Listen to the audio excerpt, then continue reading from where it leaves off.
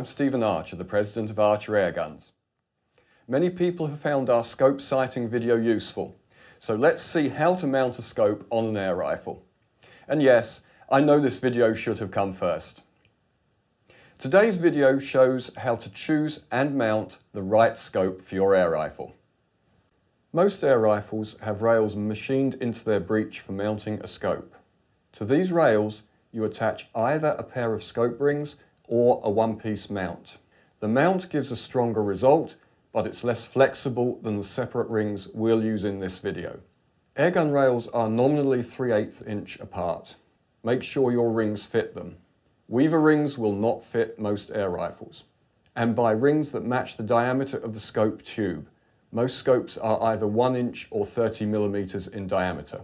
And if you have a scope with a 40 millimeter or greater objective lens, you will normally need high rings to avoid the scope contacting the barrel.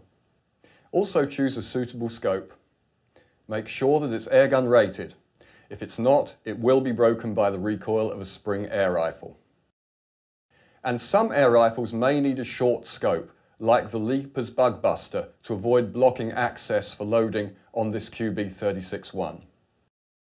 For airgun use, the scope should also have AO, an adjustable objective that allows sharp focusing to as close as 10 feet.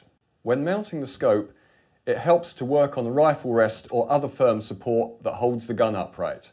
First, lightly clamp the rings to the rails in what looks like a good position.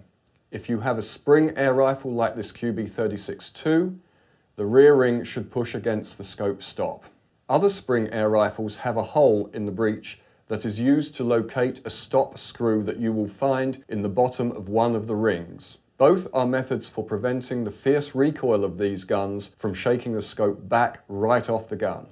Now remove the top clamping pieces and lay the scope onto the lower parts of the rings. Make sure that the scope's elevation turret is to the top. Then lightly reassemble the clamping pieces, but only tighten the screws lightly. Next, position yourself against the gun in the way you will shoot it and look through the scope. Keep your head in the same place and move the scope carefully forward or back until you see the best view. You may need to adjust the position of the rings to achieve the best result. This is the correct view through the scope. If you see this, your eye is too close to the scope. And if you see this, your eye is too far away from the scope. Now that we have the scope set with the correct eye relief, we need to ensure that the scope is horizontal about its axis. If your air rifle has a convenient flat surface, it's possible to use a bubble level to set the rifle horizontal. Then, if the scope has a flat top to the elevation turret, you can rest the level on that and carefully rotate the scope horizontal. But usually, I find that there's no flat surface on top of the rifle and just align the scope by eye. Finally, tighten the screws clamping the rings around the scope.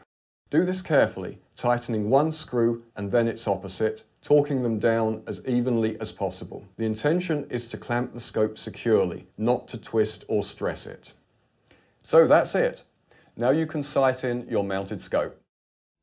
You can find out more about airgun scopes and rings at archerairguns.com. Have fun, but shoot safe. Thanks for watching.